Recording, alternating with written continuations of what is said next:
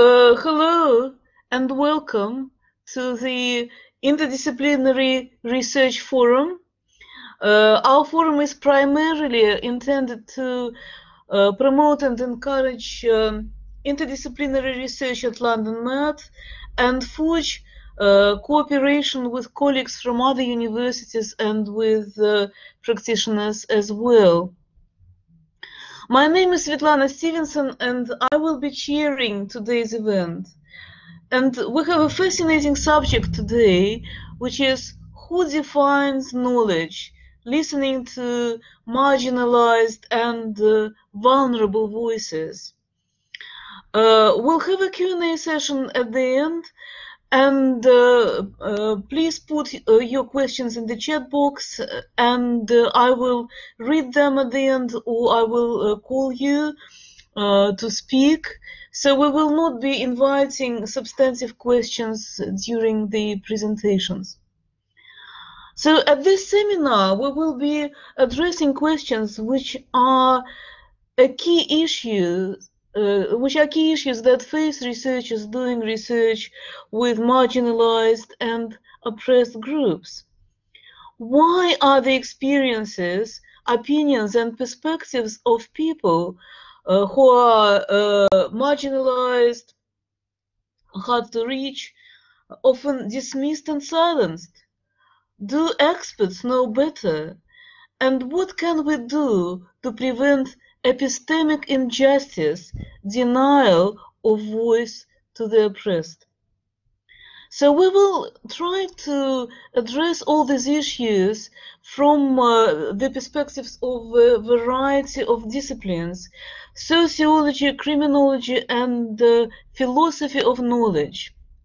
But of course, these issues are also important for people who are interested in politics, policy making, international relations, law, management, education, and social research more broadly.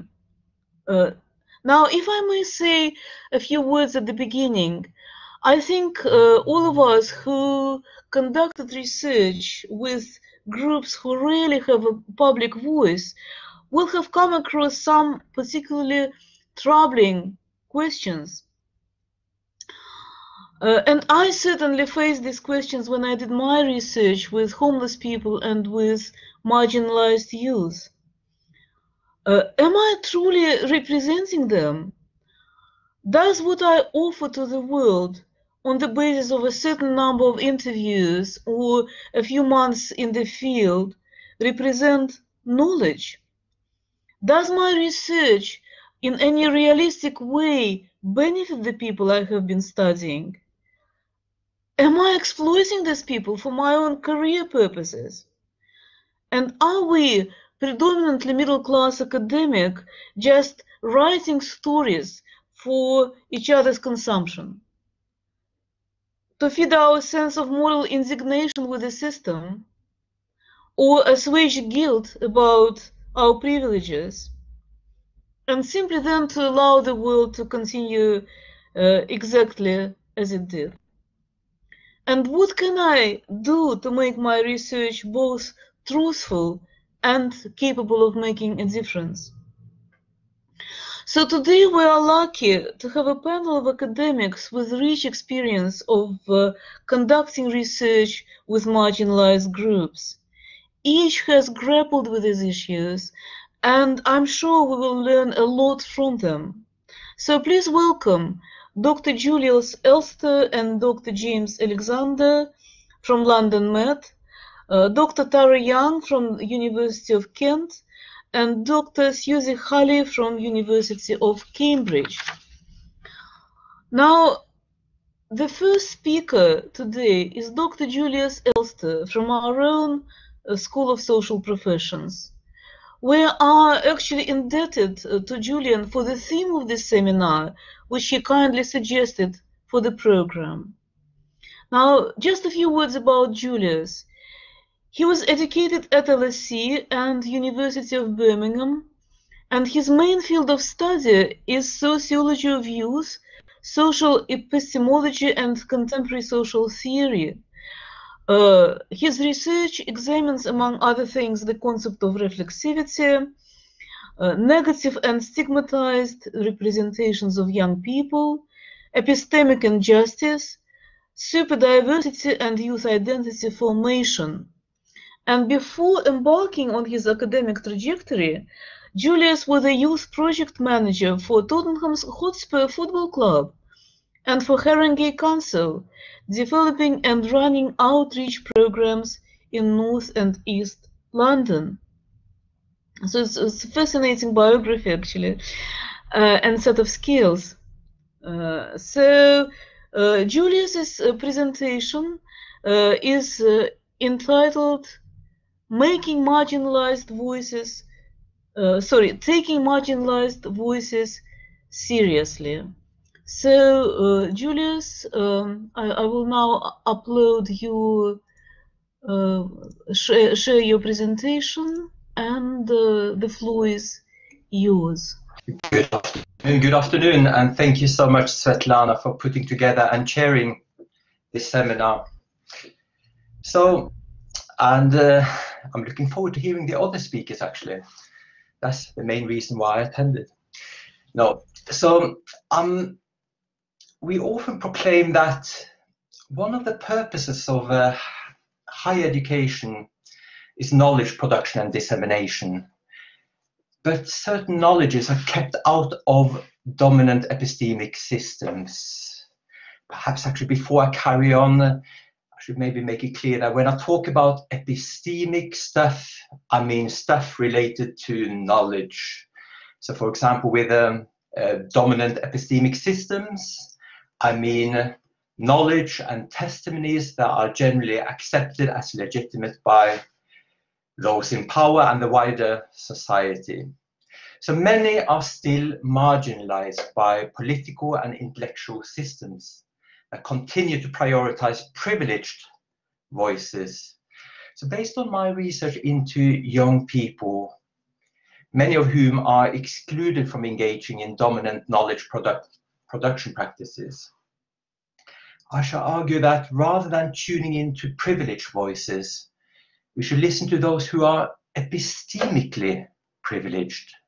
So that is, the people directly experiencing something are the ones whose knowledge claims we should take seriously. So I'll be drawing on interviews with 18, 15 to 25-year-olds from the North London area of Tottenham. It goes without saying these young people have an epistemic advantage regarding immediate knowledge of everyday life in Tottenham for youth. Yet, the media, political elite, academia to some degree, have dominated the discourse on Tottenham's young people since the 2011 riots. So, this particular research began outside of academia. It was a response to concerns expressed by numerous young people in the aftermath of the England riots of 2011. So drawing from my personal experience of working with young people in Tottenham, an area affected by the 2011 riots, I encountered many young individuals speaking of how they are misrepresented and perceived in negative ways by the media and people outside their in-group. So I'll start by providing a bit of a context around my research, and then I'll look at the so-called riot discourse that has had an immense impact on how many young people in Tottenham are perceived. In the second part of my talk, I shall say a few words about the significance of applying the distinction between the internal perspective and the external perspective. And closely linked to the former, the internal perspective, is the notion of epistemic privilege, namely that a person has privileged access to their own thoughts and experiences in such a way that others do not. So to take this notion seriously means that we acknowledge that so-called lay people may know more about the situation than so-called experts. For example, members of oppressed groups are epistemically advantaged with respect to understanding their own oppression. Despite this, they are often undervalued as knowers and silenced with respect to testimony. So since the 2011 riots, an extensive body of literature on Tottenham has emerged. But I believe I learned perhaps more from listening to the young voices in Tottenham than any text written about their situation and identities.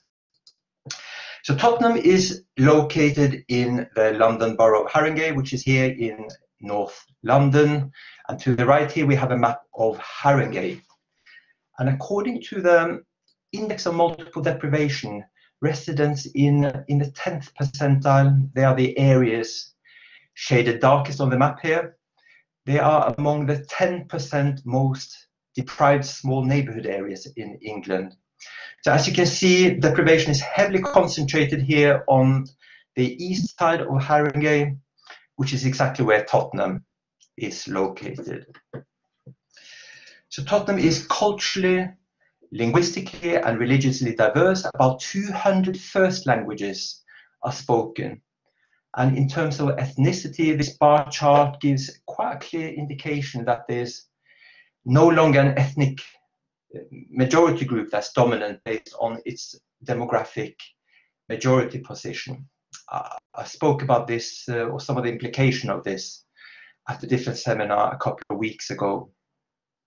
So despite the fact that Tottenham is one of the most diverse constituencies in the world, there's a tendency of the media, politicians, and some social scientists to reduce residents in Tottenham to a single identity. So Temi, one of my research participants, is not her real name, it's been pseudonymized. So she reacted to this. I don't get why some think we're all the same in Tottenham, because most likely Tottenham residents are known to be diverse.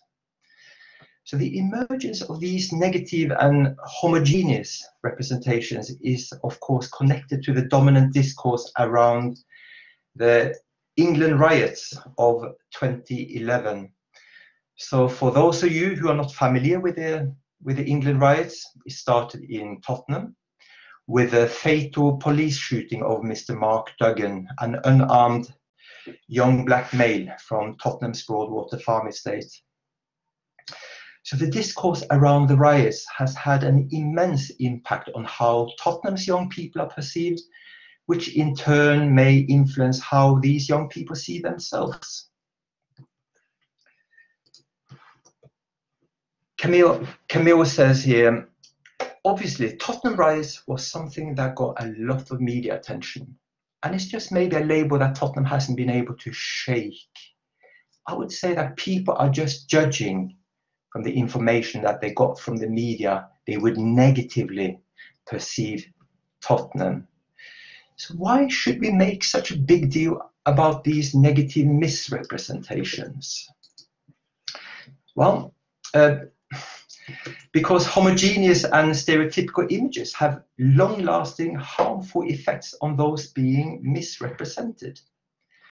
So Sapphire here, I believe she gives some kind of epistemological explanation of why negative stereotypes about Tottenham youths perpetuate. So she says, once you have a negative idea about someone, it's very hard to bring up the positive things. When something good does happen, it's hard for you to build on that once you already have that negative idea at the back of your mind. While Lesedi, she states that if you see stereotypical images enough times, you can be disillusioned and believe that there's actually nothing out there for me except for these stereotypes. And the latter quote, I believe, is kind of connected to what we would normally refer to as self-stereotyping, namely this tendency to describe yourself in terms of prototypical group characteristics. You kind of integrate commonly held stereotypes about your in-group into your self-concept. By the way, the research I carried out, very few young people were kind of associated with a tendency of self-stereotyping. So who do my research participants blame for the emergence of these stereotypes falsely attributed to youth in Tottenham? So Maya says, I personally think that the media influences the way people think and perceive us. The media makes them think, and I suppose them, she perhaps mean the general public, think that everyone wearing a hoodie must be dangerous, but that's not really the case. So to the question, what do you think the media's representations of Tottenham is? Jaden here answers negative. We are all represented as gangsters and crazy, dangerous bandits. This makes me feel pretty angry, and it also makes me think negative things about the area I live in. I wish they showed the positive side more. Then maybe, just maybe, I could feel better about where I'm from. So this interview is taken from a workshop that took place at Tottenham's Burnley Ground Art Centre that I also attended, and it's been since printed in a magazine by a youth communication charity called Exposure. So these negative and inaccurate media representations of Tottenham have a harmful influence on how Jaden experiences his local area and to some degree how he sees himself. So he provided a bit of advice here at the end. So people who are not from Tottenham should come and see the reality. So how do politicians portray Tottenham's young people and the riots? So ex-Prime Minister Cameron, remember him? He characterized the lives of the young people associated with the riot-affected areas as resulting from an absence of morality and community among the urban underclass. And I think he was the Secretary of State for Justice, Ken Clarke, and the Mayor of London at the time. They took kind of this rhetoric one step further by speaking about the same people as belonging to a feral criminal underclass. So the riot discourse quickly became dense with them and us attitudes. Kind of an underclass seemed to operate with an entirely different moral and cultural frame separate from the rest of us. And of course, this report put together on behalf of Boris Johnson, it took another riot, talked about Tottenham residents as passive participants trapped in a vicious cycle of deprivation and degradation, where unemployment, addictions, low education attainment, poor health, youth alienation and crime interconnect in a causal relationship as mutually reinforcing dynamics. A description that nobody in Tottenham can truly identify with. So let's take stock. So the young people call into question the dominant discourse which misrepresents them and marginalizes their voices. And they are far too often treated as a homogeneous unit, which of course is absurd given the heterogeneous, diverse demographic profile of Tottenham's young people. So what about the social scientists? So instead of providing these condemnatory representations of young people associated with the riot-affected areas, sociological commentators opt for a more empathetic attitude, emphasizing underlying socioeconomic factors as playing some part. So the sociological literature spoke about racist stop and search practices by the police and deprivation and few job opportunities beyond precarious contracts and unreasonably low wages. So although attention to socioeconomic factors is really, really important, these factors present only a partial picture of how structural inequalities impacts on people who are experiencing it. So I focus on these kind of mainly quantitative factors can sometimes direct epistemic attention away from what I shall now call the internal perspective, namely away from the lived experiences and testimonies of those under scrutiny. So during the thematic analysis stage of my research, I found it increasingly important to highlight the discrepancy between the internal perspective and the external perspective.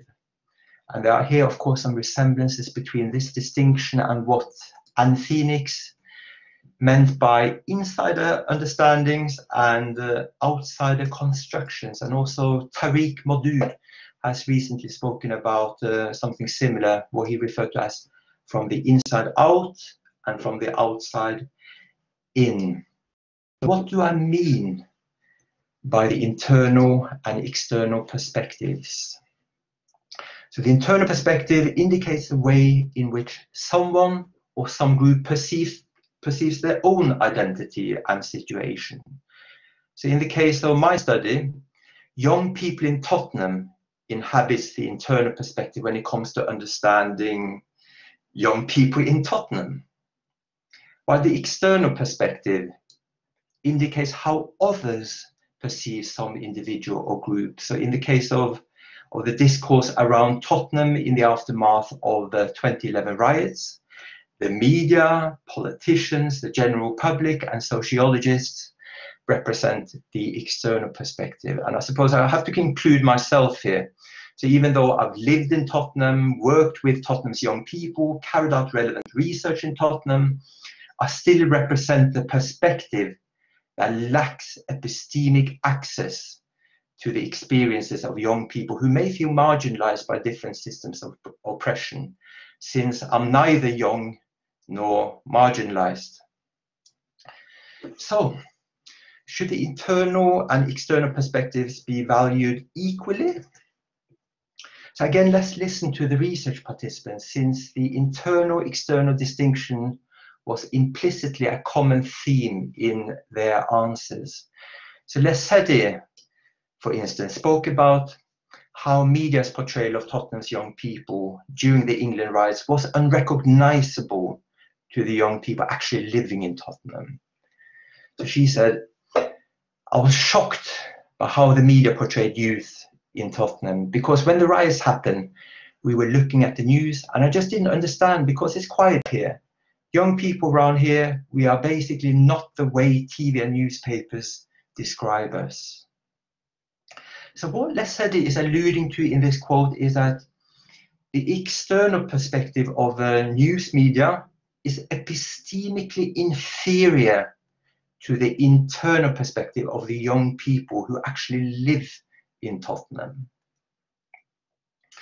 So why is the internal perspective so important? Or I could perhaps phrase it, why should epistemic attention be given to the internal perspective? So Amaya believes that in the context of understanding young people in Tottenham, she should be given epistemic authority. Why? Because she is in a unique position. That is, she has epistemically privileged access to comprehend what's really going on. Because, as she says, I'm a teenager, I'm in this, day and age. So I know what it's like to be a Tottenham teenager. I know what it's like to see what's going on. So I know that's not every person that wears a hoodie is a gang member. So recognizing the internal perspective means to recognize epistemic privilege. And recognizing epistemic privilege means to center the lives and experiences of people experiencing vulnerability, oppression, harm, prejudice, and so on and so forth. Because they are the ones who hold epistemically privileged access to their own lives and experiences. So despite the fact that the internal perspective of the young people in this study is clearly the one that's inhabiting an epistemically privileged position, many internal perspectives are prevented from making a contribution to dominant discourses, or what Miranda Fricke calls the pool of epistemic resources. So both Camille and Lesedi here provides examples of how prejudice, or of course we could call it racism, not only reduces them to a single identity, but also reduces the chances to engage in dominant knowledge production practices. So Lesedi here, she was born in Kenya, brought up in Tottenham, a very high achieving student. She said, people often perceive me as different or other, or may not think that there's more to me.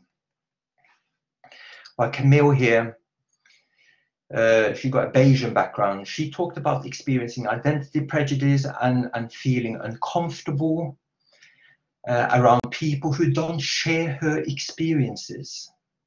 So they may not see me as me, she said. They may see me just as another black girl. I suppose there's a lesson here for researchers as well, that there's clearly an unequal hierarchy of epistemic relations between those who have more epistemic power and those who have less. So a consequence of this is the assumed epistemic privilege of researchers over their research participants' experiences and testimonies, which can result in disbelief and misinterpretation and silencing. So these negative experiences usually took place when the young people ventured out of Tottenham and encountered socially dominant groups who do not share their identities and experiences.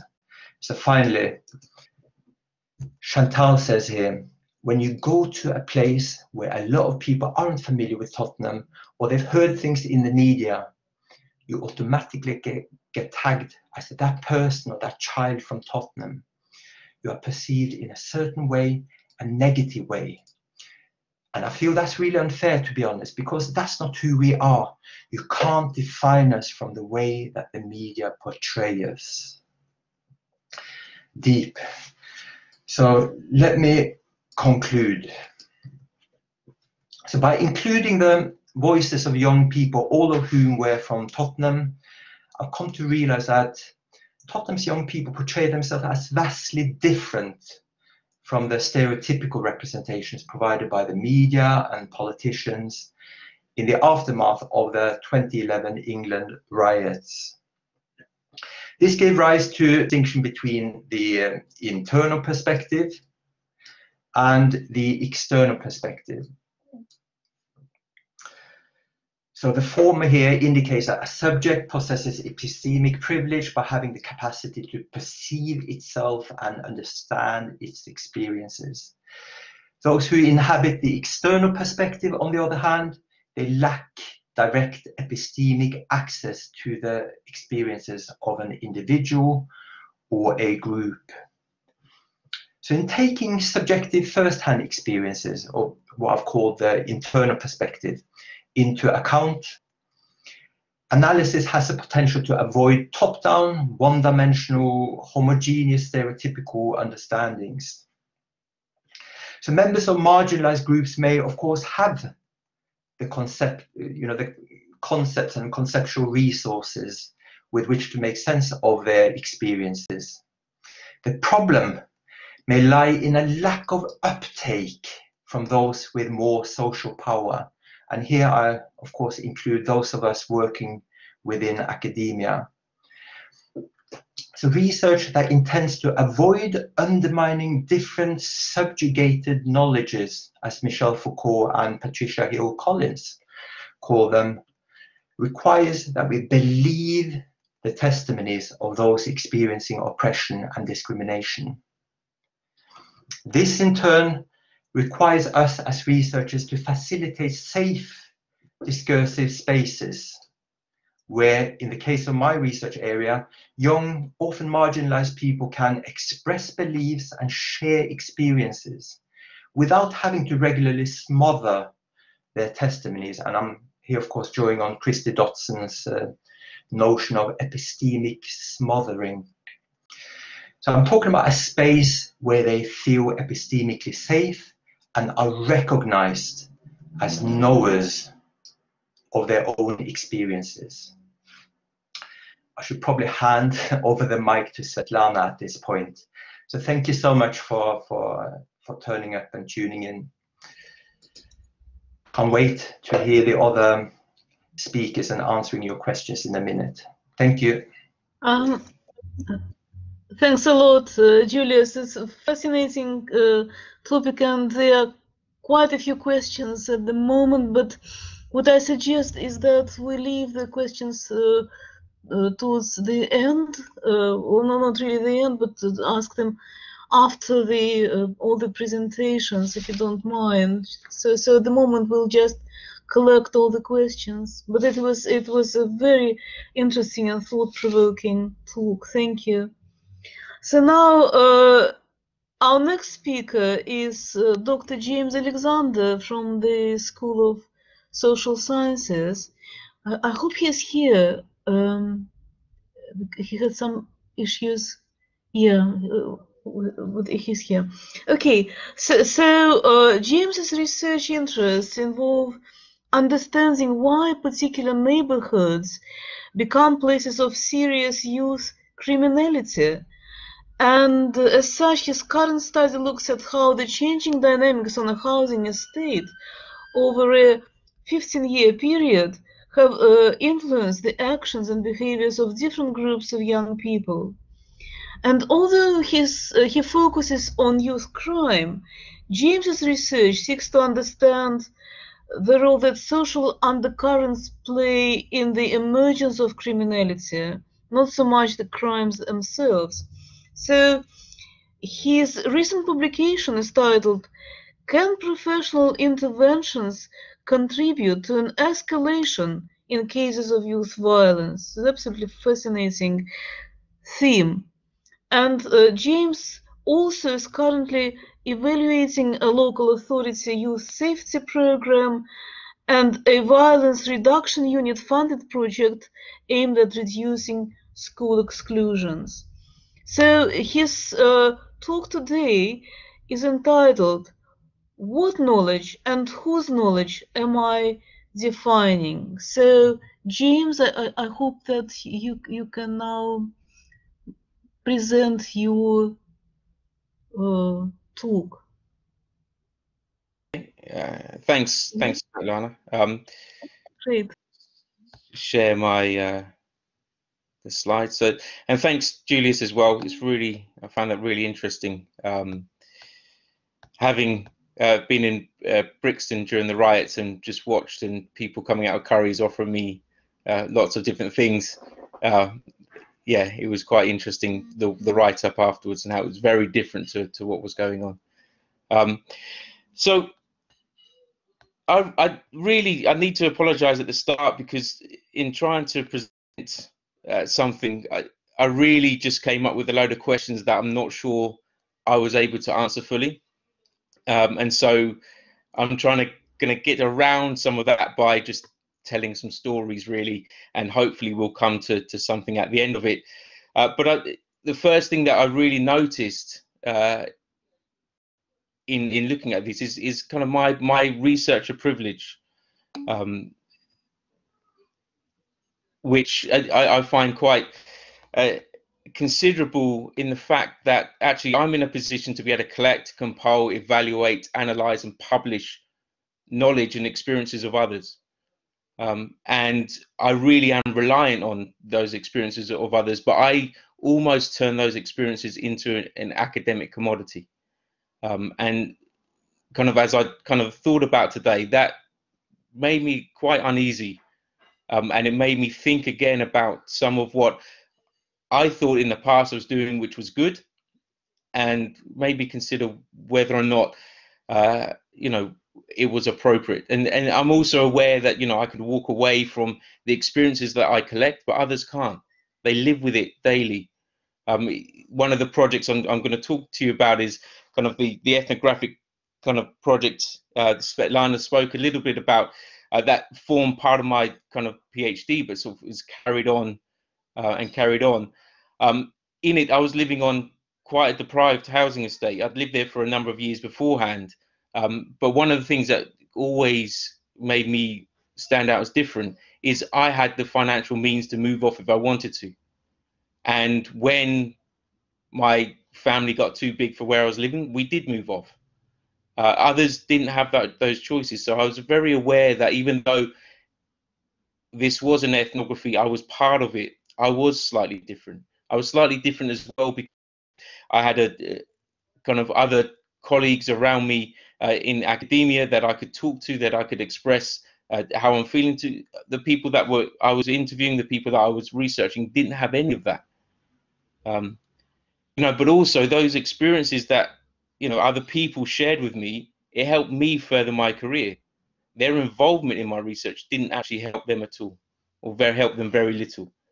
You know, I'm still in a privileged position to be able to help some people, you know, with various different things, helping them get jobs and everything like that because of the relationships I've formed.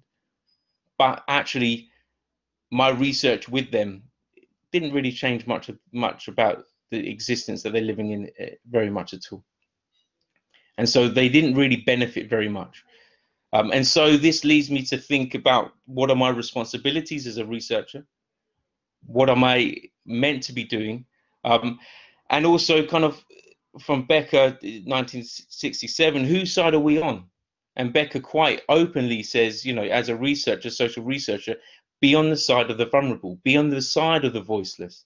And I tried to, one of the papers I got published kind of earlier on this year, when I first sent it in to somewhere, I made that very stark and very clear that I was taking sides, and it just, you know, got rejected. And one of the comments from one of, you know, this isn't what academia is meant to be about. And so there is that challenge there. And, you know, lots of my research, or some of my research that I was able to do myself, that I planned myself, it comes out of almost an anger. And I'm not sure it's meant to, you know, my PhD research that, you know, and the ongoing stuff after my PhD, I'd lived on the estate, I'd done projects on the estate with the people that became my respondents for years beforehand. You know, we ran an after school club in this, it was a converted flat into kind of a community hall, and we ran it for years. And one of the helpers, one of the ladies that became the kind of my daughter's godmother, she's a lot older, and she was explaining some of the experiences. And every time we had a meeting, and she'd been doing this stuff for years, we had a meeting with the council, with kind of the police. No one wanted to listen to her. No one was interested in. They wanted to hear the voices of kind of organisations like the St Giles Trust, the council, the police. They were who set the agenda. And then when I started doing the research, and I said, "Oh, can I interview you?" And she's like, "Yeah, okay." And it turned out the reason we were in that building, there's a youth club on the estate that just wasn't being, it was hired out to other people now. And the reason why we're in that building is because when that building was a youth club, only white kids were allowed to go there. And she set up an alternative project for anyone on the estate. And for the first 2 years, she had to run it outside, hiding from the rain, covering themselves, trying to get shelter from the trees. And it was only after 2 years, when they realized she wasn't going to go away, that they offered this other space. And now she's in meetings after 20 years of doing this, and still people aren't listening to her. And for me, and to now still talking about it, it makes me angry. And that we're not meant to necessarily be angry as researchers, but it's some of these things that I think we need to start to say, you know what, I am going to privilege these voices. I am going to say that this is, in my research, these voices are a priority. We don't need to be balanced. We need to be, we need to take sides. We need to stand up for those that aren't being listened to anymore. And this is easy for me. This was fairly easy in the bottom picture of the estate. When you're on an estate like this, you know, as kind of an academic, it's quite easy, right? You're there, and yes, you understand you're privileged, but actually you are there, and you've got some tools to give voice, and you can shape and you can direct things. When you're in an office block like this top one, and people are commissioning you to do research, those power relationships are slightly different. And you know, some of the research that I'm doing now for other organizations, and they're commissioning us, I'm looking at what they're wanting me to do, and I'm thinking, this is just going to reinforce how you've set this up. Is just going to reinforce the traditional narrative, the narrative of the powerful. You know, it is accepted that there's gangs. It is accepted that there's, you know, all of these young guys are exploiting other people. It is accepted that the youth workers and the police know best. And I'm looking at this situation and the list of the names of people that they, or the organizations that they want me to talk to, and they're the same names that the residents of the other work that I've been doing, you know, outside of this, are telling me are letting them down. And it made me very conscious of what do I do in this situation? Because when I'm the kind of the lead researcher, it's fairly easy. You know, I can shape things how I want to. When I'm in a meeting with people that are paying me now to do this research, and I can see that actually the way this is set up, they, you know, and they're not doing it out of kind of any conceit or anything like that. This is just the world that they live in. The world that they live in, certain people have privileged voices. But if I carry out this research in the way that they want me to do it, am I really going to represent the views of the voiceless, or am I just going to kind of regurgitate the narratives that are already in existence? And how do I feel about that? On the one hand, it might, you know, strengthen my career. They're going to produce something that is going to be really good and really strong. But on the other hand, is it really going to do what I, as a researcher, want to do? And, you know, and I've had several conversations with people. I've been in a fairly decent situation with, I know some people well about this, and I've said, look, I want to include other people in this research. But then, how am I sure that their voices are going to be prioritized by the local authority, by the government departments? Or am I just going to do that in vain? And it's that power relationship thing that I think is interesting. When I was when I'm doing the research on this estate, I had a certain amount of power over that research to shape it in how I wanted it. You know, and I was able to sit down with kind of different residents and things to say, look, what do we want to include in this? When you're in another situation and you're almost like you're just working for someone, that relationship is a lot different. And I fear that lots of the research that comes out around, especially around youth violence and gangs and things like that, I worry about how much has already been decided before the research has started, and how much of it has already been determined by those voices that we are going to listen to the most. And so with one of the points we've got to look at, and I had to argue, you know, and I had to think about myself in this, with the ethnography, I want to speak to those who have a story to tell. But then I'm the one defining who has a story to tell and who doesn't.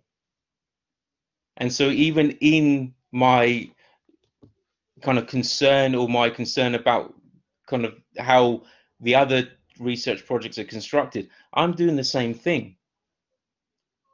And I'm deciding that this group of people, it's their story I want to tell rather than other people.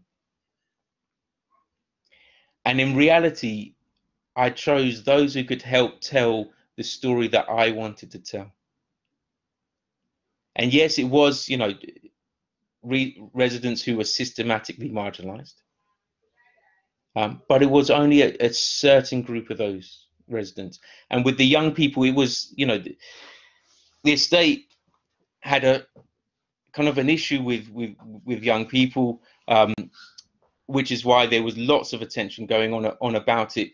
And, you know, the article, the title of the article that Svetlana read out, you know, my take on that, or the research showed that actually the more the local authority and others invested in that estate and put services in that estate by professionals, the more it attracted young people, and then the more crime and the more violence occurred.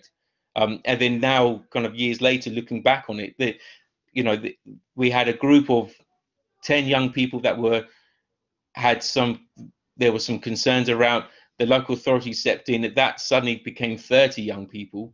Now there's nothing going on in the state. There's 4 young people that are of serious concern.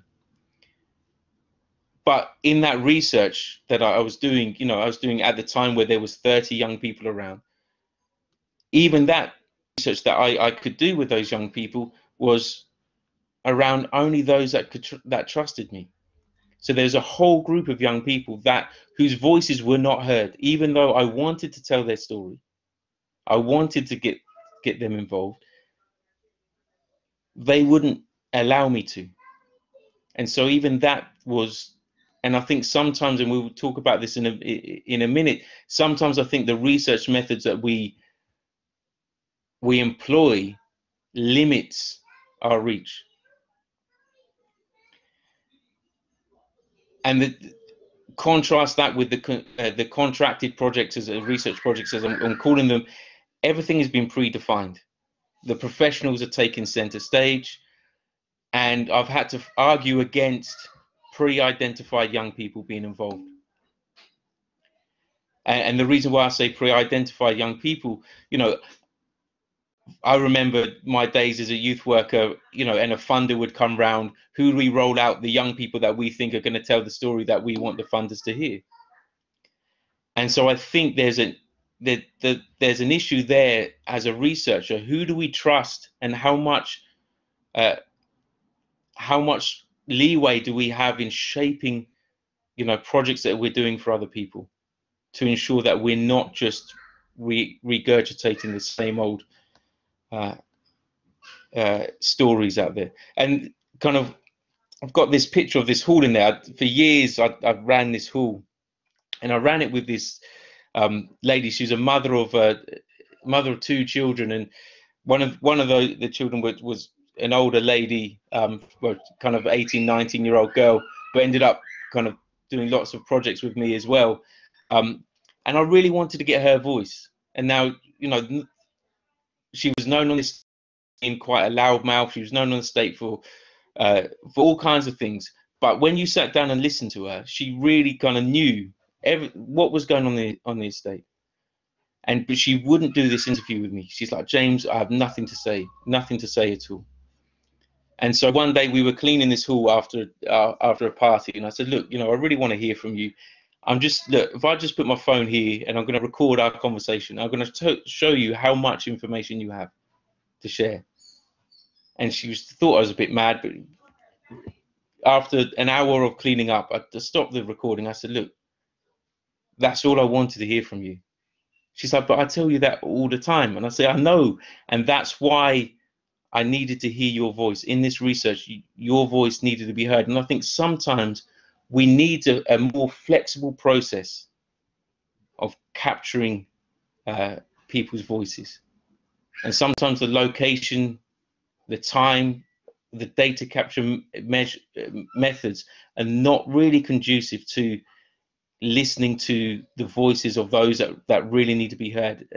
You know, lots of my research, nearly all of my research with young people on this estate and elsewhere in my projects, they haven't been sit down, let's talk interviews. You know, sometimes I've just said, look, can I grab 10 minutes with you now as we're walking to somewhere? You know, is it all right to record it? And I think we need to be far more flexible in how we look to try and capture young people's stories. When you're doing ethnography, it is a lot easier. There's lots of young people that didn't want to be interviewed for me, and then something would happen on the estate, and I'd be walking through, and they'd say, "James, stop, watch this, so that you can write about it in your PhD." Typically, you know, it was when kind of the police had lined up a group of young people, you know, and handcuffed them to do kind of in some respects quite violent searches on those young people. I said, "James, please just stand and watch for us, and then you can write about it." And so I think we need to be far more flexible when we're doing these types of research. And one lady I spoke to on the phone the other day who wanted to be part of this, one of the projects I'm doing for a local authority, but she, again, you know, didn't really know why she'd been asked to take part. She was very unsure about the interview, and I just said, "Look, I'll tell you what to do. When you have a thought about something to do with the topic that we're doing the research about, just drop me a voice note on WhatsApp, and then I will compile all of those voice notes together and put them in a recording and send it to you and ask you, is this okay?"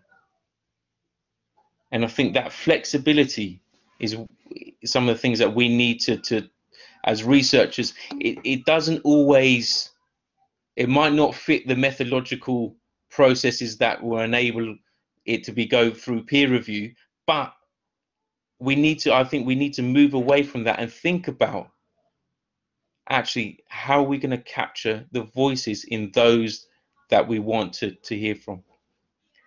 And I guess one of my concerns, like that Svetlana said at the very beginning, actually, am I exploiting my relationships with people? You know, there could have been a very legitimate, the lady that I interviewed in the hall, there could be a very legitimate reason why she didn't want her voice heard, but I used my friendship with her to get that interview. And now that might be a good thing. But also I've got to ask myself, is that fair? And at which point do I just say, enough is enough?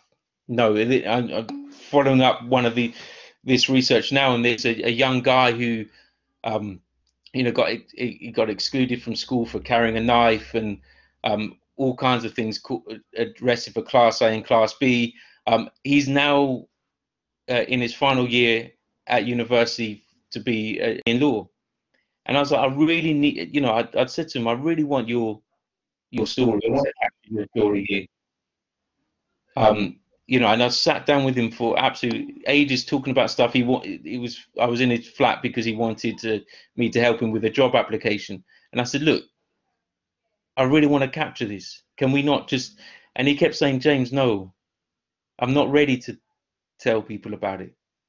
I don't want people to know the good or the bad. I just want to be private. And at which point do I just say, you know what, that's okay. I need to accept that some people aren't going to be on this. And how do I ensure that I do not exploit my closeness with respondents? You know, so many times I've gone up to someone, I said, but come on, it's me. You know me. And they're like, oh, yeah, all right then. Okay, I'll do it. Is that just because they trust me and they feel indebted to me for some reason, maybe because of friendship, should I exploit that? And one of the other things that I wanted to kind of touch on before we finish is the knowledge that I'm creating with these young people or these residents. Am I allowing a holistic perspective? And I've got this picture of this guy here. This is one of the guys that I interviewed back in, I think, 2013. And this is taken from a YouTube video. I've kind of blurred it so on purpose so you can't recognize it.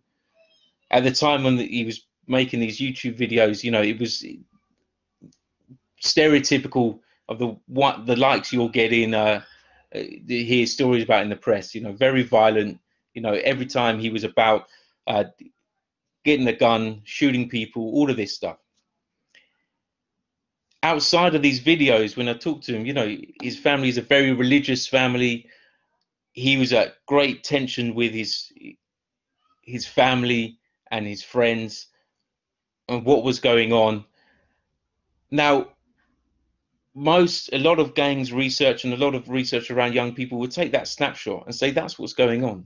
Look at that young person in that video. Look what he's doing. All of these things. I interviewed him again 3 weeks ago. He's an SEN teacher in Peru, and outside of that, he's a youth worker for a church. If we take that snapshot,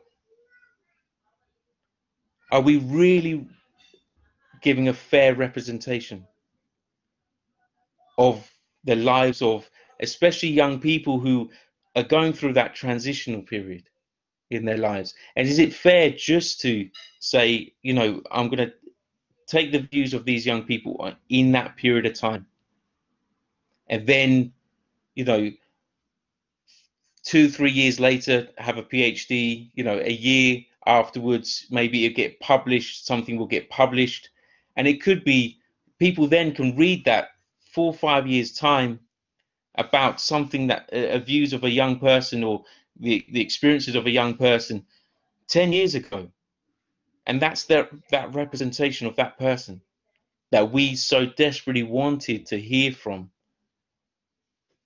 And what are we doing as researchers to follow up on that and to get a more balanced, a more holistic perspective of what those young people or other vulnerable people going through? Are we really addressing that imbalance, or are we just simply trying to get that snapshot for our publications?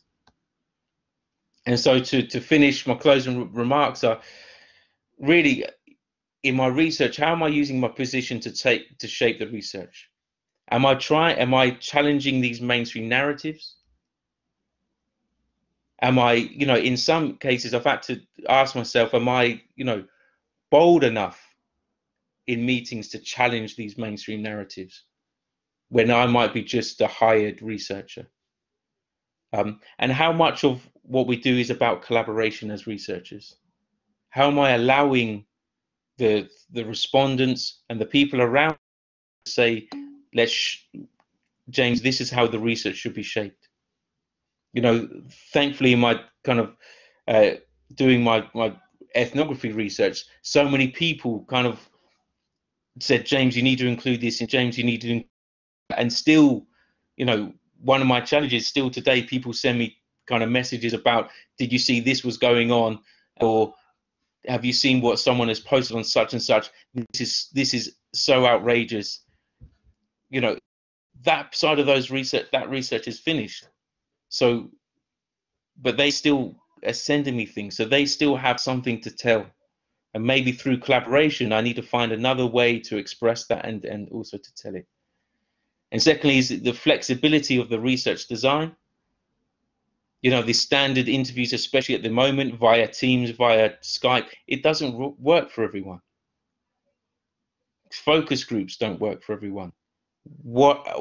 How can we be flexible in the research design, the data collection, to enable those that maybe have been marginalized, have been silenced, to get their voice across in a way that they feel comfortable getting across, not in a way that we feel suits our needs? And secondly, and lastly, the holistic approach to the respondent. How does their position change over time, and how do I enable my research to reflect that change over time? And it's that dynamism of their life properly represented. And so obviously I've started saying there's had more questions than answers, and I've ended up with kind of lots of questions rather than any kind of conclusions. But I going back to Svetlana now, and it'd be good to see how other people might be able to answer those questions in the Q&A. Okay.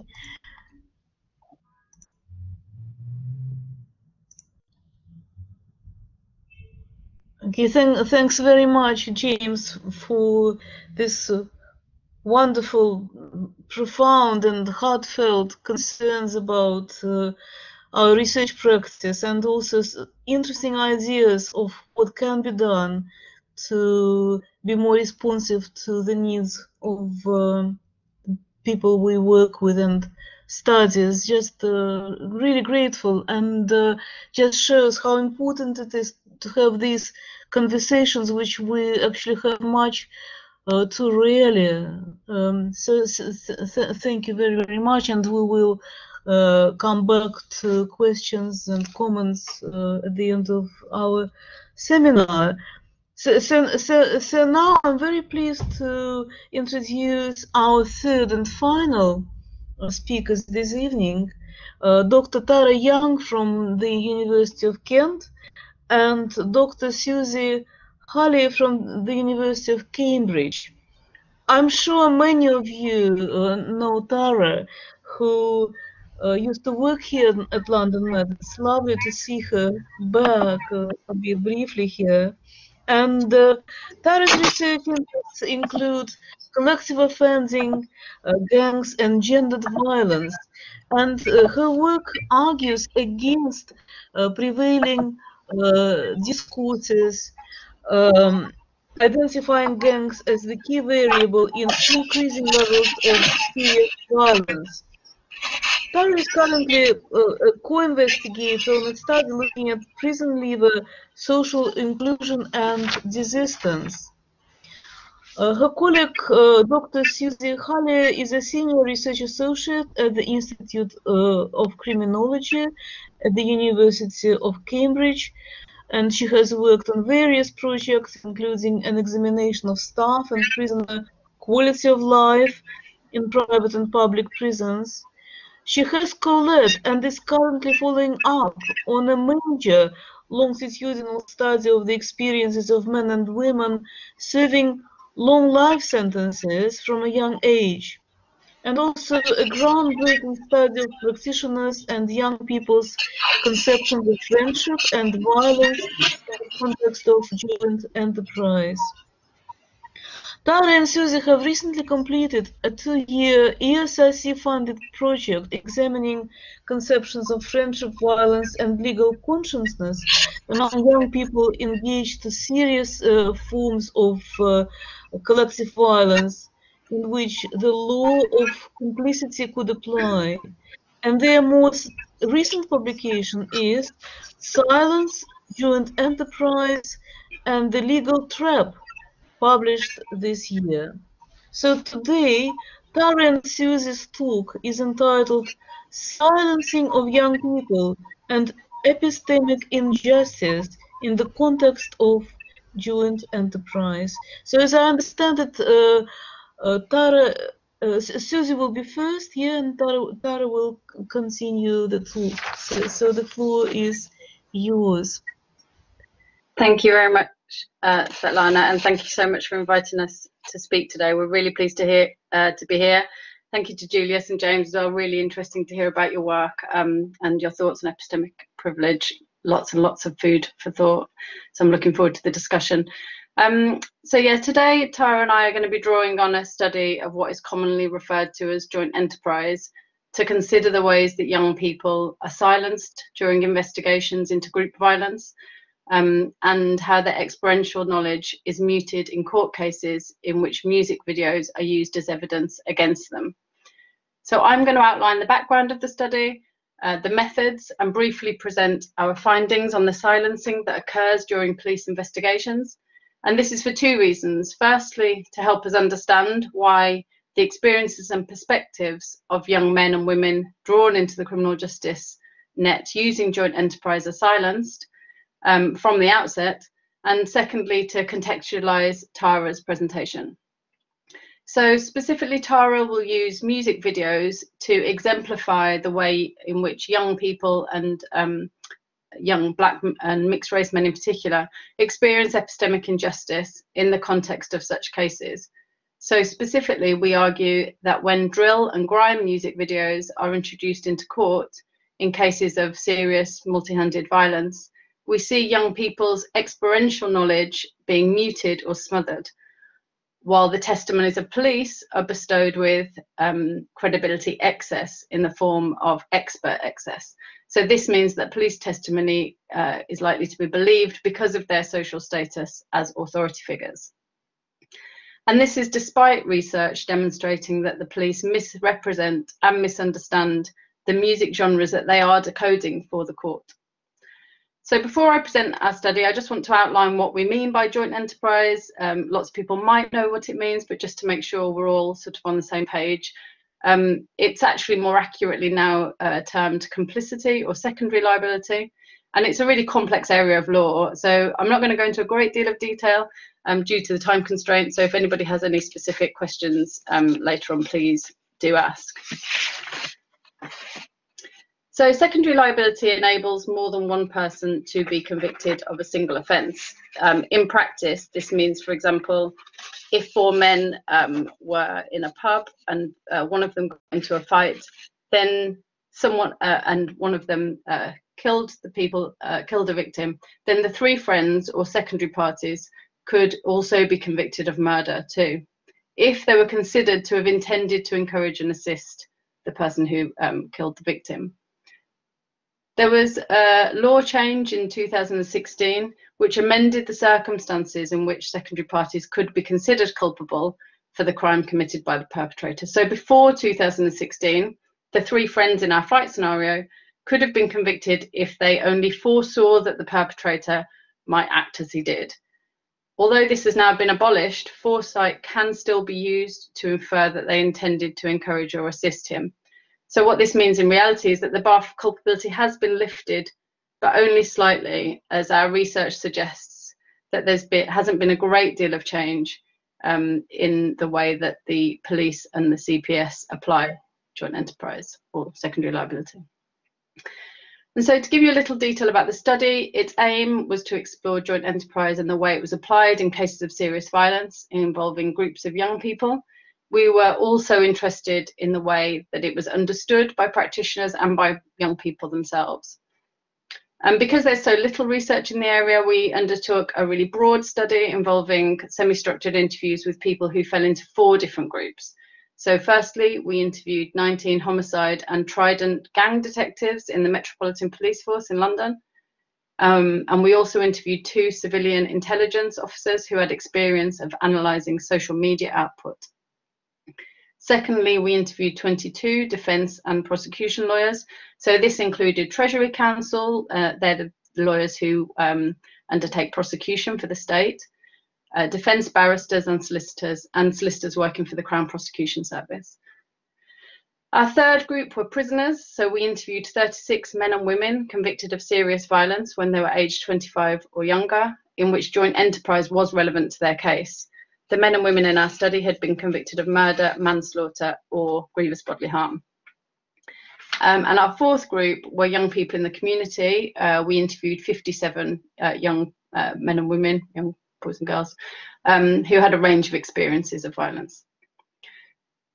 We've got 2 papers that have been published that cover the range of these samples and 2 that are in progress at the moment. But for the purpose of this presentation today, we're focusing on the interviews with the police, the lawyers, and with prisoners. So as I said, I'm briefly going to talk about the way in which young people are silenced during police investigations for 2 reasons. Firstly, to help us understand why young people are silenced in this context, and secondly, in order to frame the findings that Tara will present.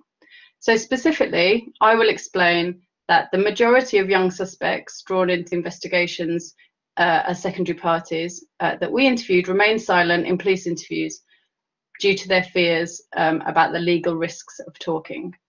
However, their silence then kind of creates this space for the police and prosecution to develop a case narrative. And it's in this space that evidence such as music videos can be used to help the prosecution build a kind of plausible storyline about why the violence took place and why each of the people charged may be guilty of the substantive offence. So while a lot has been made about the wall of silence in literature, which roots lay people's refusal to engage with the police in kind of cultural issues. As I've said, it was the legal risks of talking that convinced young suspects drawn into investigations into serious group violence as secondary parties to remain silent. Although many were unaware of the law related to secondary liability when they were arrested, through their solicitors or through friends and family, they came to understand that they could be convicted of serious violent offence, such as murder, and face years or even decades in prison despite having not committed the murder itself. So specifically, their concerns about talking centred on being tripped up in police interviews. And as one young person said, admitting to anything, even involvement, can end up you getting a murder conviction. So in this context, young people believed that the best strategy was to remain silent, often on the advice of their solicitors. So young people recognised their own vulnerabilities that emanated from their age, from their lack of experience and their ignorance in regard to the law. And for young black men in particular, vulnerability was also rooted in the kind of multiple and accumulated negative interactions that they'd had with the police, often which began in childhood, as well as their kind of acute awareness of the history of police mistreatment of their community and institutional racism. So in this context, they made racial appraisals about their vulnerability to being legally harmed and their limited ability to protect themselves. And against a backdrop of young people's ignorance and vulnerability then, their solicitors were considered to be what a young person called basically God. So young people would follow their advice, which was almost always to remain silent. Although solicitors were obviously aware that the law meant that young people's silence could be inferred as guilt. Indeed, in police interviews, police told us that by going no comment, young people increased the likelihood of being charged. As detectives deduced, and this is a quote, "If you haven't done anything, you're going to say." So, however, this was based on officers' assessments of what constituted a kind of rational choice based on their normative male and white notions of rationality. So their assumptions ignored structural, racialized, gendered and prejudicial practices that mean that some young men and women were exposed to, which increased their risks of being convicted. And so young people's silence in investigations into serious violence involving others was driven by their fear of legal risks, which for young black men in particular was further embedded in their fear and distrust of the police. Young people were very aware that the police were in a much stronger position to frame the narrative of the incident due to their skills and expertise, and this is what kept them quiet. However, this is ironic and also deeply troubling for two reasons relevant to our talk today. So firstly, that it is young secondary party silence that contributes to them being charged with a serious violent offence. And secondly, that in the space created by their silence, a case narrative must be devised by the police and prosecution counsel to make sense of the violent incident for which they're being tried. And then so music videos offer the police one form of evidence upon which to build and support an existing case narrative. And Tara is going to go on to describe this process and the kind of epistemic injustice that this contributes to. So I'm going to pass over to Tara, I hope.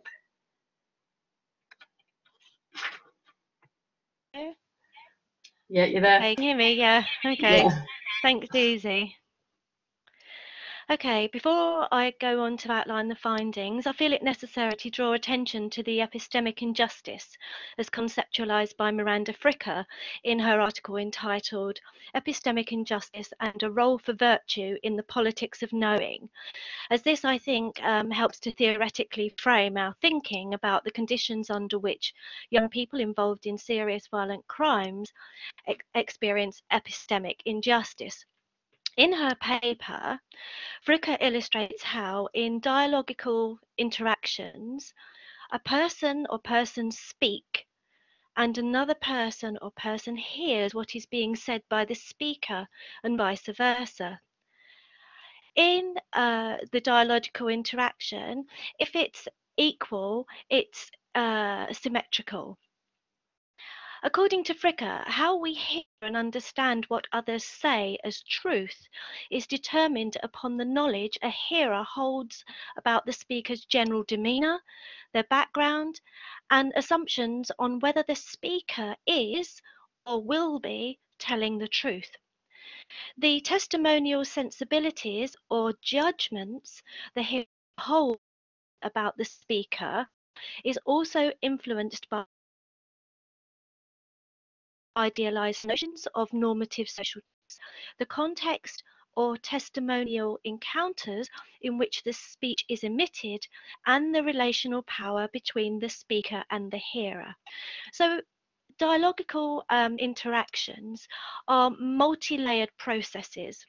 And Fricker further notes in this article how cultural stereotypes inform human interactions, and when these are unfairly applied by the hearer in testimonial exchanges, the speaker's truth would be considered both epistemically and ethically defective. So, in distorted exchanges, the hearer's prejudice against the speaker's testimony is interpreted in negative or indeed positive ways by giving the testimony more or less credibility than it deserves. Features such as a strange accent, gender, race, or position of power can distort testimonial exchanges, with power being a particularly strong influencer within the dialogic exchange.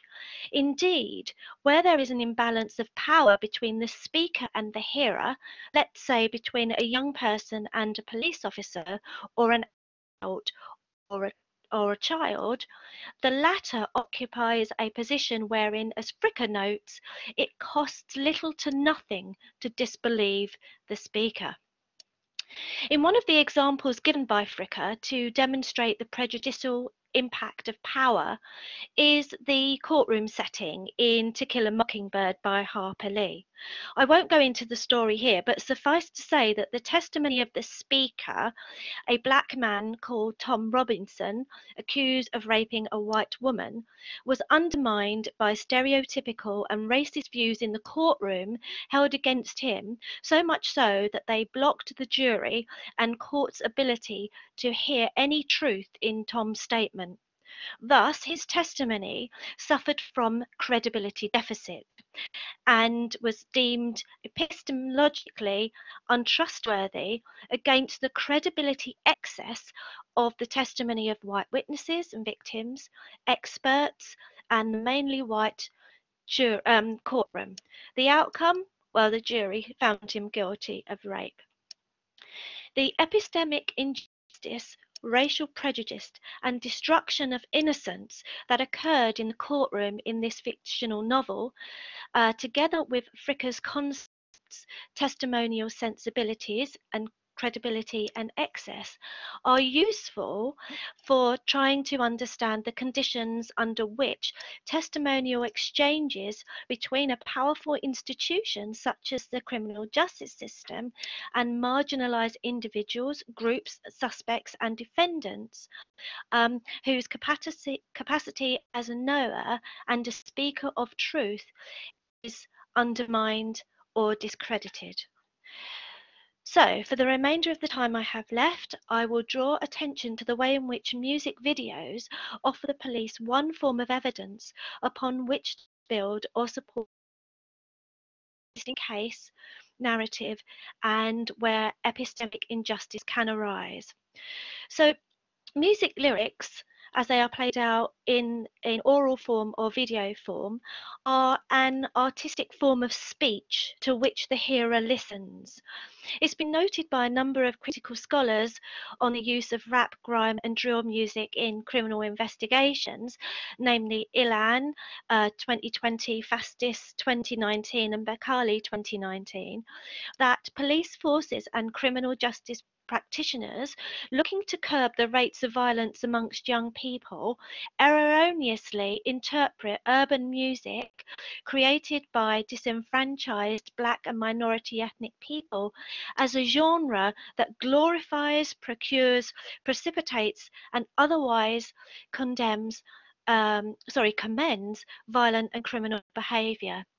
Oftentimes, music lyrics are interpreted in court as rhymed confessions or authentic accounts of criminality, motivation, and intention to engage in serious violence. Where such material is admitted into court, it has potential, via the prosecution's case, to prove actus and mens rea, illustrate association between defendants, and demonstrate evidence of bad character. Our findings reveal that where such material is admitted into evidence, it has the potential to be reframed as true facts by the prosecution and police experts. And as one prosecution lawyer said to us, and this is a quote, "I've had incidences where people are singing particular songs. We've happened to them. They've gone along to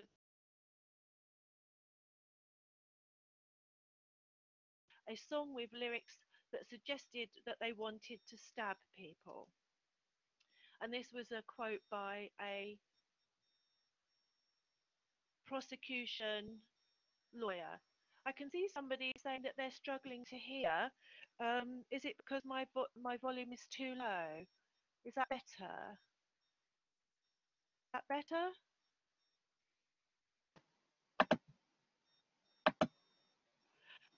Okay, I'm just going to continue on. Okay. Tara, sorry. In this way, police officers. Yeah, the something happened and the volume went down, and it's quite hard to hear. Is there nothing's unplugged or anything? Is it? It just suddenly switched. No, is it better now? No, it's the same. Is it better? No. Neighbour, can you help? No. Hi, sorry. I don't, it's really weird, isn't it? Because it just suddenly stopped. Everything is still plugged in, is it? Tara? Do you want to maybe try not using the microphone?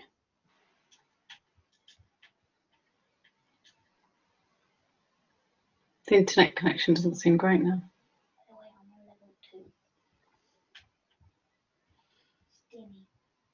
Yeah, your internet. It might be an idea to turn your video off, Tara. I know it's not ideal, but it might help with your broadband connection. Thank you.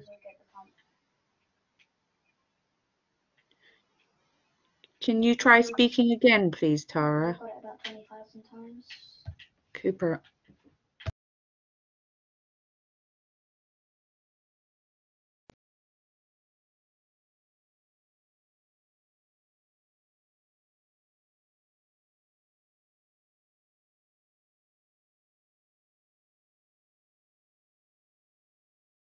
Is that you? I can't tell now because your video's off. What? Yeah, that's not me. Oh, okay. Can you hear me now? Is that you, Tara? Yes, I can. We can hear you. That's better. Suze, can you hear me? Yeah, this is good. Yeah. Okay. All right. Sorry about that. No problem. That's right, brilliant. We can hear you loud and clear now. Right, I'm going to continue. Okay, so I got to the point where I was saying that when music videos are presented in court, they're often misframed as true facts by the prosecution and police experts. So in this way, police officers and prosecutions overly credit what is being said in the music videos as absolute truth and authentic, rather than interpreting the lyrics and speech as a part of an artistic performance. And that there was another quote by a prosecuting lawyer that illustrates this.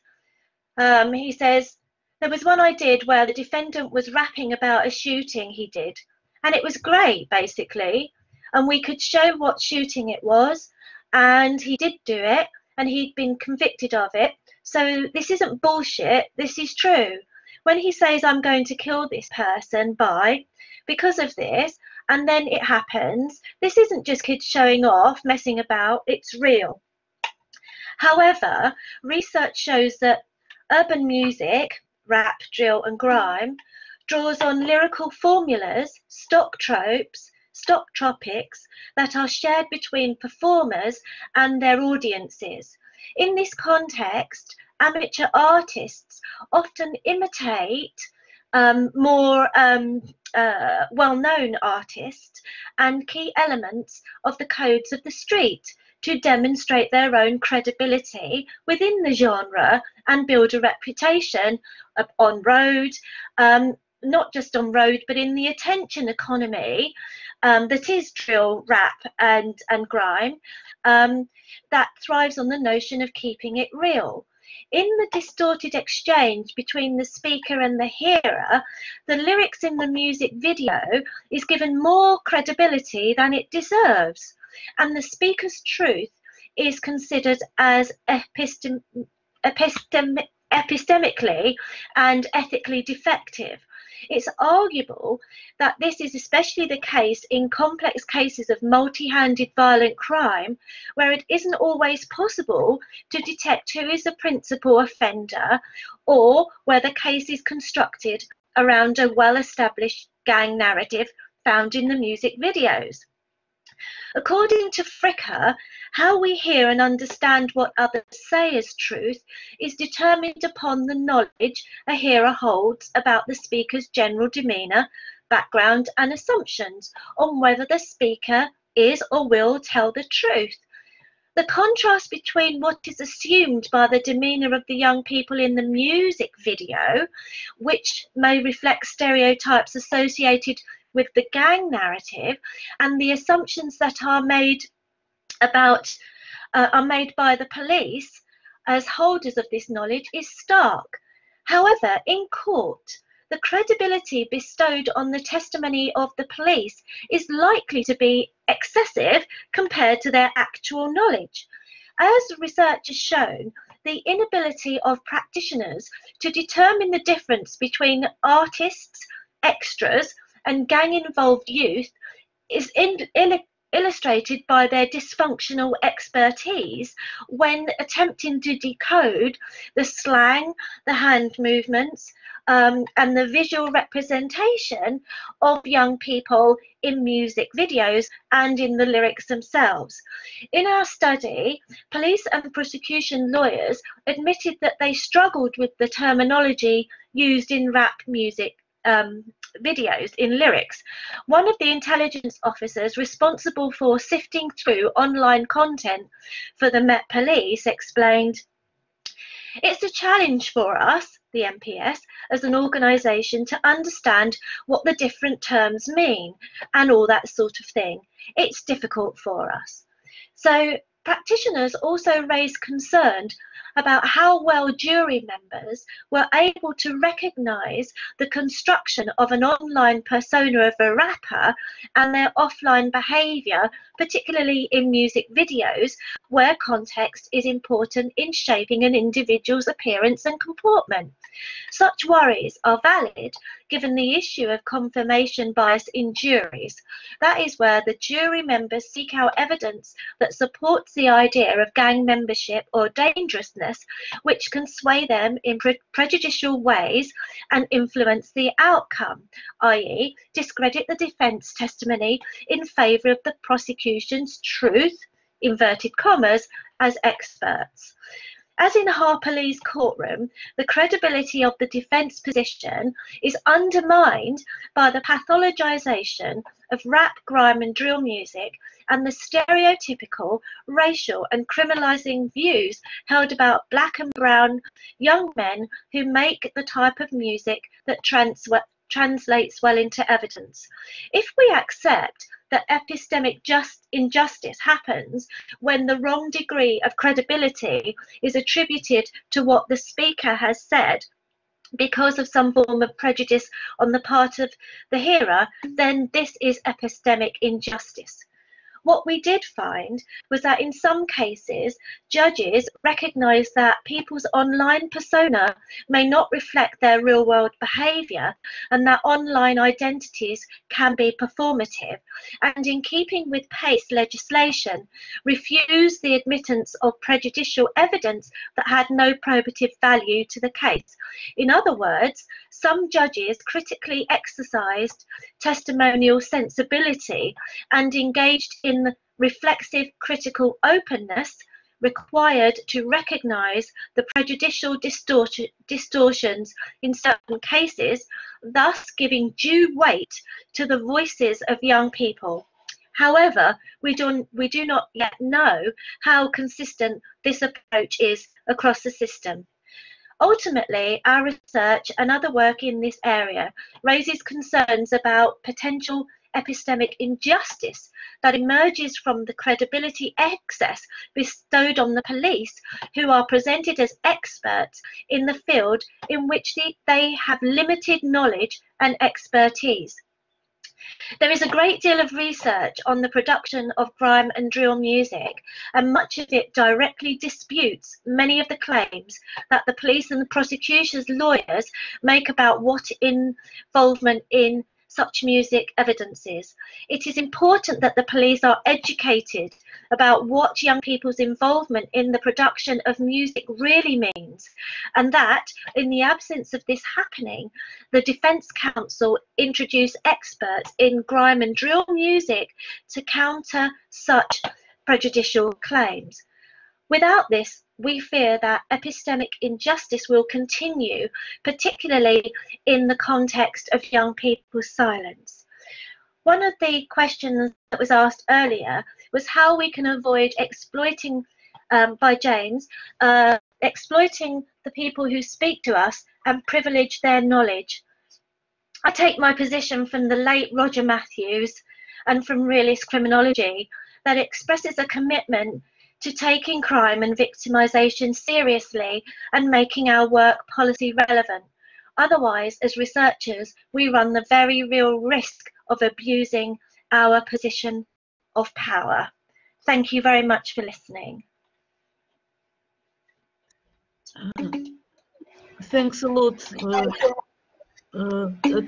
for this, Tara and Susie, for this fascinating, but frankly quite mind-boggling exposition of epistemic injustice, and some things, you know, I really like. I think other people didn't even think were possible to use music as evidence against people. So it's like, you know, if you're weak and vulnerable, you know, you just can't win. If you are silenced, you know, this is taken against you. You know, what your creativity is taken against you. So it's really terrible. But I think you know, this makes the whole subject of epistemic injustice even more important for us as researchers. Unfortunately, we don't have much time, but I suggest that without any panel discussion, we just move to questions and answers. And there were quite a few questions, which I will try to summarize briefly. So Julius, people wondered about your sample, how you got it, and also how you made the teenagers share experiences with you, and also there was a question about whether you got any alternative explanations to the causes of the riots, as opposed to the kind of media and expert explanations. So if you're there, yeah, thanks. Mm-hmm. Thanks so much. Thank you for those questions, and some of them were quite critical, which I appreciate. I also realized I wasn't very self-reflexive during my talk, so I didn't really speak about my positionality with respect to the research participants. So you said, yeah, the sample, yeah. So the sample more or less reflected the demographic of young people in Tottenham. I think that there were, I mean, let me firstly say that I kind of used an interpretative phenomenological analysis approach to interviewing the young people. And as you may know, with phenomenological studies, we're not really after a big sample. So it was a relatively small sample, and the focus was more on in-depth interviews. And it was a very varied sample, but I think I had one young person who was perhaps would identify himself as a white other. He had a Turkish heritage, except for that most of the research participants had either a West African heritage or Caribbean heritage. There were also one from a Somalian heritage, and one young woman born in Kenya, and one from Eritrea. So it's very hard to state whether I privileged some epistemic viewpoints than others. I think that it's inevitable that elements of bias were sneaking into these interviews. And I think I also have to stress that my research was firstly not about the riots, nor was it initially about prejudice or different forms of discrimination. So I was actually interested in understanding young people's reflexive capacity. So I was interested in the notion of reflexivity and how young people think about themselves in relation to their social environment. But of course, in those interviews, the young people started speaking about the riots, and it's had an immense effect on them and how they're being perceived. So it was kind of inevitable that when we speak about youth identities, that the riots came up. So quite a varied sample, but of course, when you carry out phenomenological research, it's impossible to capture quantity. And that, of course, means that there are huge limitations to my study. I also mentioned that I have experience of working in the area of Tottenham and living in the area of Tottenham, where I'm actually right now. So I drew upon those experiences as well. And to be honest with you, sometimes when you work with young people, you can gain more, especially as a youth worker or youth outreach manager. You can draw more interesting information from the young people than when you are presenting yourself as a researcher. And I suppose that is also responding to the other question. I don't know, was it Layla perhaps? Layla Charlesworth asking about that. So I think she asked about, well, I can't actually remember now. Perhaps I should find these questions and have them in front of me. So I think Layla here says, I'd love to know how you overcame the idea of other, getting the teenagers to share their experiences. So, well, I suppose there were, again, huge limitations. So, of course, the first impression of me perhaps maybe as a white man. And secondly, I'm being introduced as a researcher, which doesn't help. So it can be quite a bad starting point in terms of carrying out the research. But I think a number of steps were taken in order to facilitate an environment where the research participants could remain relatively authentic. So, of course, it's advantageous to have worked and lived in Tottenham, and I knew all the gatekeepers in advance. And that allowed me to attend sessions with the young people before the interviews started. So I attended a football session. I attended a project that took place at an enterprise centre on Tottenham High Road. So I got to kind of know them slowly before I started the interview. So that was kind of my approach, build a bit of rapport before I started the interviews. And then I allowed the interviewees to choose where the interviews took place, provided it was a safe space. So the interviews took place in a very familiar setting to them. And so I think all of that together allowed them to speak relatively freely. However, I'm pretty sure that, for example, with some of them, there was a bit of a gender bias among the sample as well. There were a lot more young women who came forward to be interviewed than young men. And I suppose if a black woman carried out the interviews, she would perhaps be able to draw more information and perhaps allow the young women to open up further. So there were some limitations, but I tried to facilitate an environment for them that they considered safe. I also carried out some interviews with 2 or 3 young people at the same time, which allowed them to perhaps again maybe be in an environment where they were the dominant group, as opposed to me and the single interviewee. So I suppose I'll address 2 questions. There were another one about about truth, wasn't it? So Amanda, Dr. Amanda Holland, psychology. I assume your last name is not psychology. So you asked about the truth coming from the young people as opposed to the experts.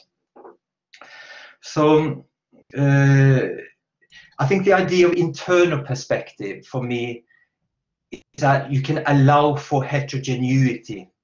The internal perspective doesn't say anything about the sample being homogeneous. So there were many, sometimes contradictory statements from the young people as well. I think when it came to talking about the media, they were quite unanimous in their critique. But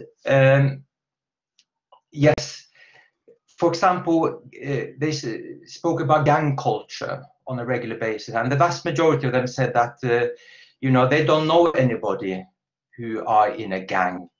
They hear sometimes young people speaking about Tottenham Mandem and Wood Green gang, but they don't know anybody who are members of it. So they felt like it's been vastly exaggerated in the media, this kind of gang culture. But there were a couple of people who said that they knew gang members, and it's quite prevalent. But they also stated that most of the young people are pretending to have connections, while as a matter of fact, they are quite distant from these gangs. So there were quite a lot of contradictory statements.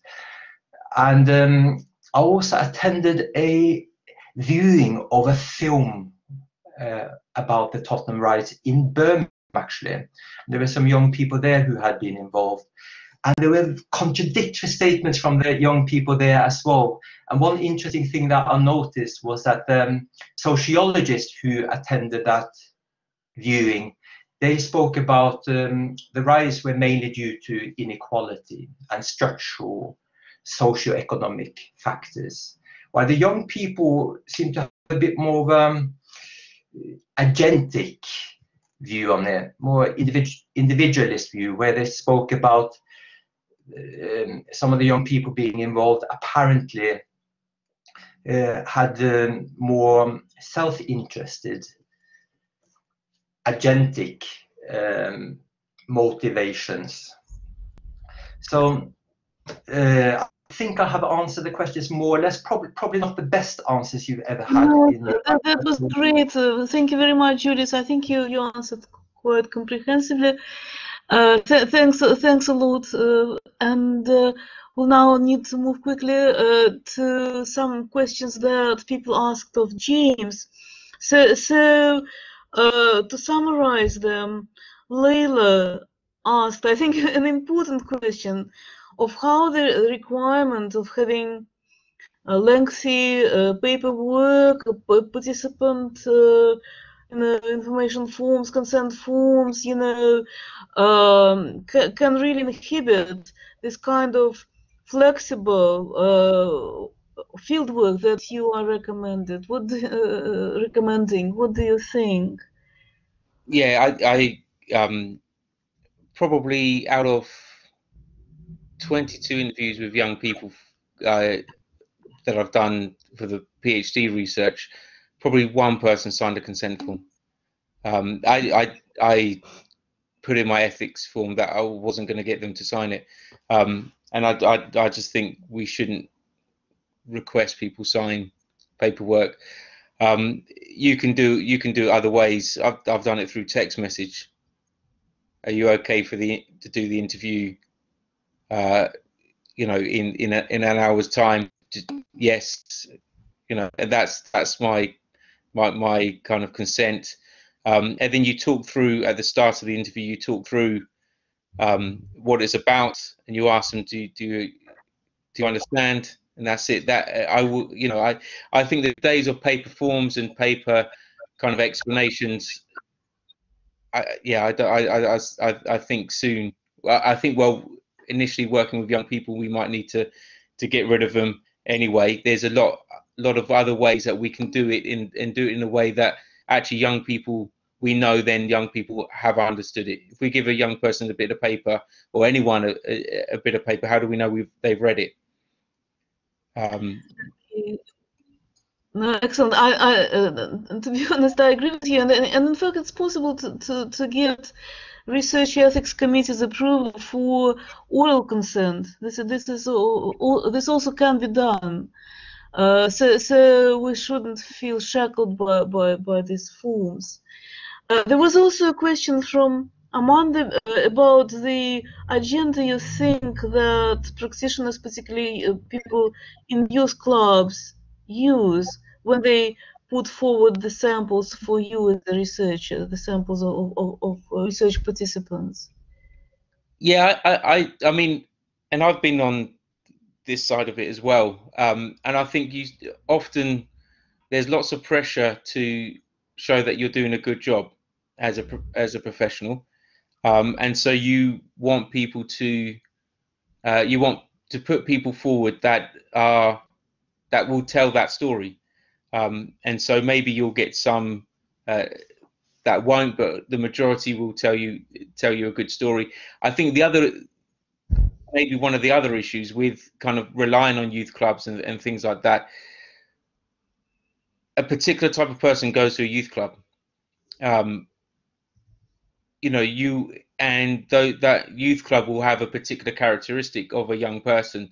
There might be some differences, but that young person will feel comfortable in that youth club. What about those that don't feel comfortable? What about those that don't go to youth clubs? So I think using professionals as gatekeepers in general, it's okay, but it is still problematic, because you're getting those that are cherry picked to potentially to tell the story that the professional wants you to hear, but also you're getting a sample that isn't representative of everyone, and so I think that there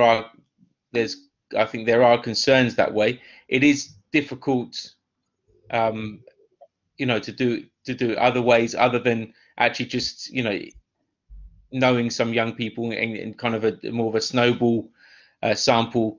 Again, that has its challenges. What I've done recently with one local authority, it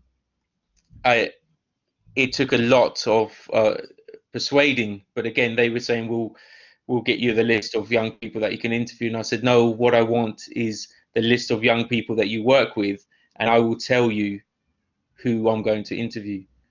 And that took some negotiation, but I said, otherwise this can't be robust. And so as a researcher, we need to make sure that we have more say in what other organizations data they're giving us. But again, it's not that's not going to be the perfect situation. There are going to be flaws in that as well. Great, thank you very much. And there is one other question which, I'm not sure we have time to answer really about the researchers' influence on what the participants would tell them. If you can maybe say in one sentence. I mean, yeah, that's massive, and I think the only way that you can really overcome that is one, by having a good relationship with them so they can be open and honest, or trying to capture them in their real life kind of situations. So lots of young people that I've interviewed, I'd be out about watching them, observing them through kind of various reasons, and then I would ask them in the interview, can you tell me about this? And it's look, I know, I saw it, I know what happened. I'm not judging you about it, just explain it to me. And if they wanted to, that's great. If they didn't, then we can't talk about it. But there are, it is very, we've got to understand that we have a massive part. Our presence changes everything, and we can't get away from that. Okay, excellent. Thank you very much, James. And I've noticed that we don't have questions, only comments about Tara's and Susie's paper. I think we're all stunned, both by the quality of this paper, which was excellent, but also by what we've learned from it about this real epistemic injustice they've uncovered. So, is there anybody in the audience who would like to use this brief time we've got left to ask Tara and Susie any questions?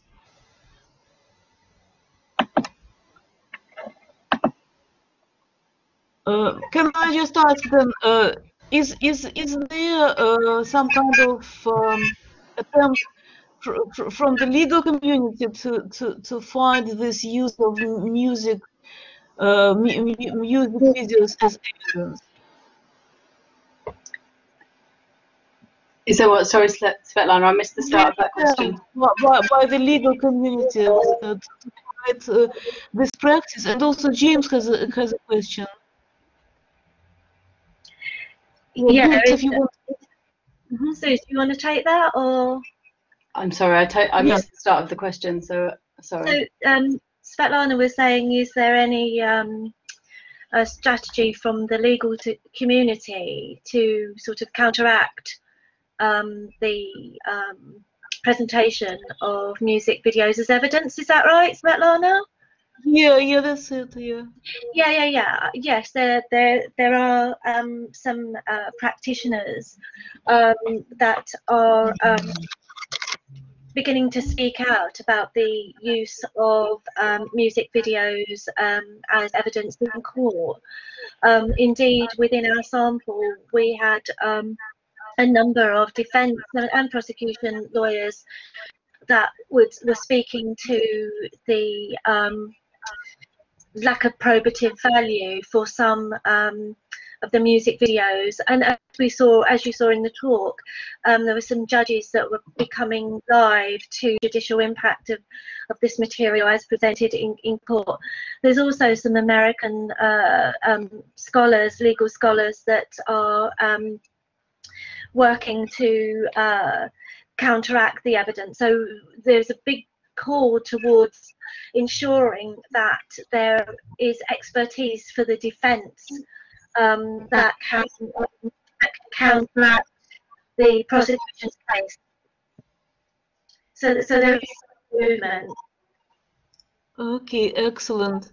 Thank you, Tara. And I think James also had the last question. Yeah, thanks. It looks like my connection is dodgy, so apologies if it's not coming through very well.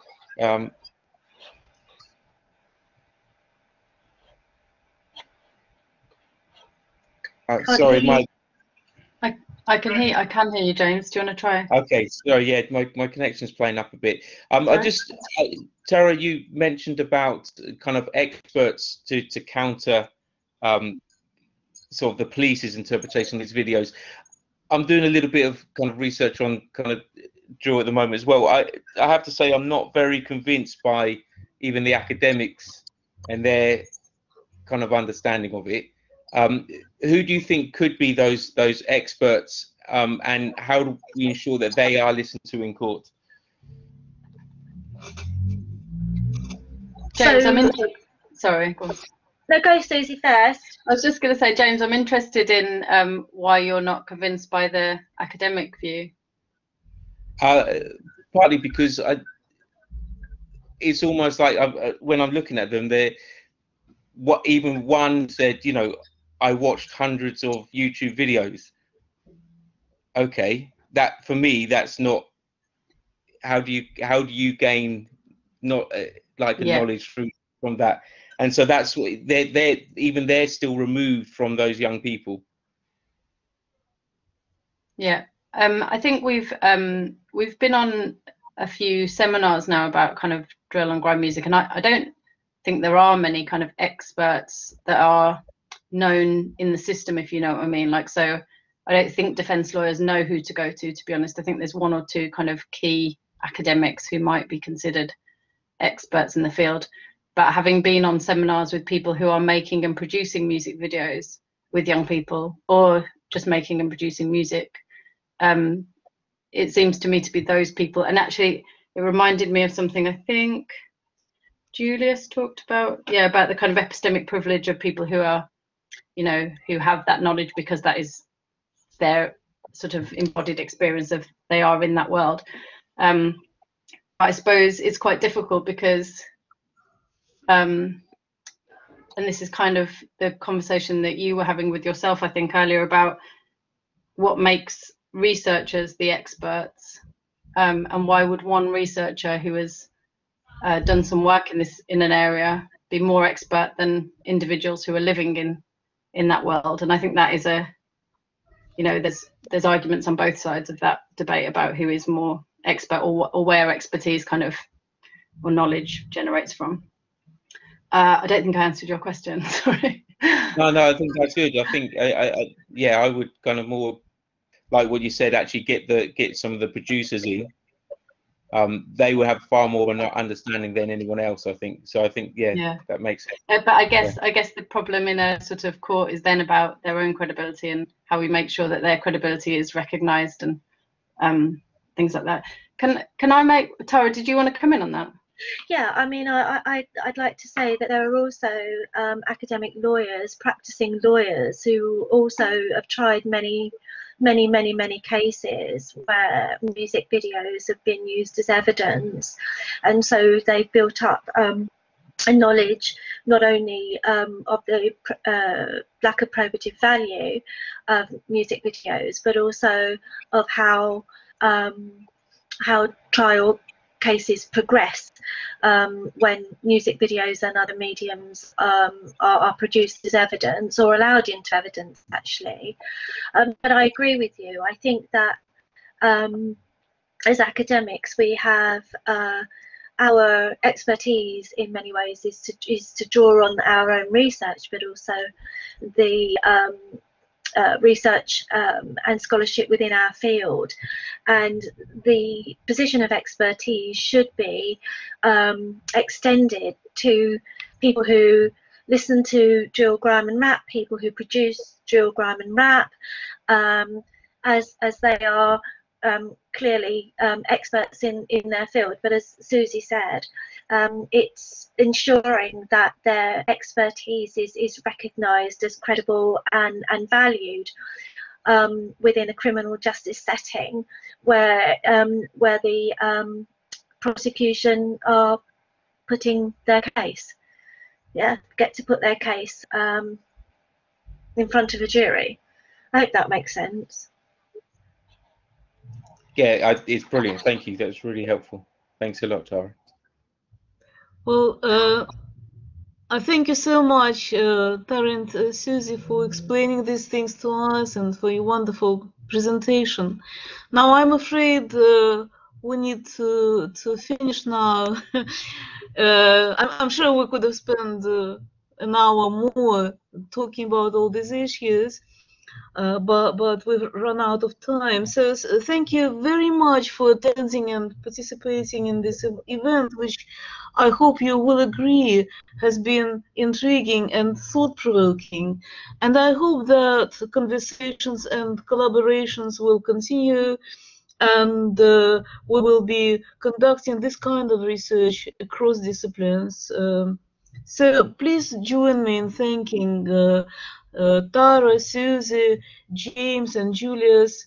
And of course, many thanks to the research office and especially to Maeva for supporting us today. So please, please check our next events, and many thanks. And wherever you are, stay well, stay safe, and stay connected.